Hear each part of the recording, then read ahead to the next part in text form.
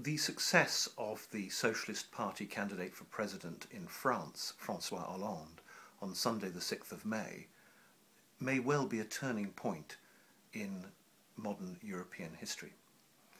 François Hollande, the Parti Socialiste candidate, was widely predicted to win after he scored such a high result against the sitting president, Mr. Sarkozy.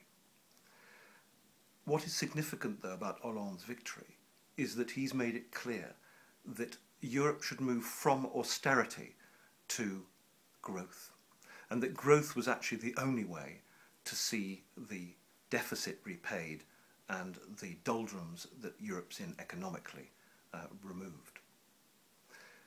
This victory, of course, means a new dynamic in Europe, possibly a new renegotiated partnership and agreement with Germany and the rest of the Eurozone. And if people think that in the UK we're immune from all that's going on, they're sadly mistaken.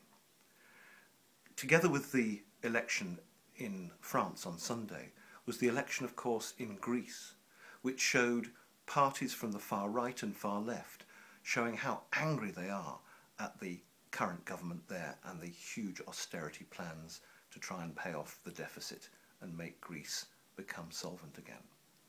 There is a lot of precedent there to worry about. The right-wing parties couldn't form a government. We saw the election of some neo-fascist members of parliament in the Greek parliament. We also saw the election of some far-left people too, and representatives of this new party, Syriza. They at the moment are trying to form a coalition to try and take on the government of Greece in Athens. Whether that will succeed or not remains to be seen. If there is no success, there will be a further general election.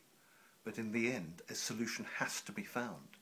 Greece cannot be allowed simply to drop out of the Eurozone with the potential damage that could do to the whole of the Eurozone economy. We don't know yet what's going to happen. For me, François Hollande's victory in France is a good thing, because I believe, like many in the Labour Party, that we need less austerity and more growth in order to get ourselves out of the deficit. Unless we have that growth, it is the poorest and the people at the bottom end of society, both in the UK and the rest of Europe, that will suffer. Let's hope that François Hollande can be successful in what he's trying to do to put Europe back on track. And what happens in Europe affects all of us, especially in the UK and in Leeds.